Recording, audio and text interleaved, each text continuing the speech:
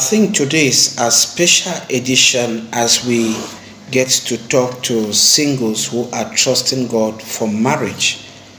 So today's topic will be how to gain respect before men as a woman. We want to give you some of those things you get to do or have them practice in order for you to gain respect before men. So the very first thing you have to do in order to gain respect before men is getting to have respect for your own personality. You should first respect yourself. If you do respect yourself as a woman, then men are going to do what? To respect you in return. So you need to have respect for yourself, because when you do have respect for yourself, it will prone your way of doing things. And the second thing you must do in order to gain respect is you must get to respect other people. As you do respect yourself, do respect other people. Have respect for elders, have respect for younger ones, have respect for your age group, have respect for humanity. Do have respect for people, and men are going to have respect for you. The third thing is you must practice a high level of hygiene. When you are such a woman who does practice hygiene in a high level, men do respect you. What do I mean by hygiene? I am talking of your physical appearance. I'm talking of your smell. I think these are the two essential things when we talk of hygiene. She knows how to dress, you understand?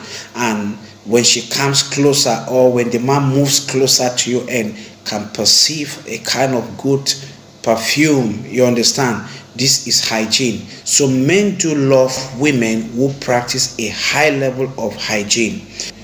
And the fourth thing is you must shape your way of talking. The way you talk, you understand? Those words can capture the heart of a man. Just the way she speaks, she gets to ponder, she gets to mind the words, the tone, you understand? The way you talk, it will cause men to have respect for you. The fifth point is you need to be simple and interactive. It's not all about you being bully. This is where so many girls get to miss it. It's not all about being bully. You're like arrogant, somebody just, hi, what? Is that how you do it? No. Somebody should be able to come closer to you. You understand? Somebody should be able to come closer to you. Will ask one or two questions. Just the way you answer, the person will respect his or herself. It's very important. Then the sixth point is don't be too fast to say yes. Always ask them, please give me some time. I'll get back to you. Don't panic. Don't think that if I say no, he might go and get another person. No. Once a man loves you or a man is interested in you, will do whatever he will do in order to get you. So don't be too fast to say yes, because sometimes when you just, if it doesn't cost him to get you, he gets not to value you. But once he sees that, no, this one has integrity, this one has her own principles, the man wants to really get close to you. So don't be too fast to say yes to a man's proposal. Give him some time. Let him think, you understand?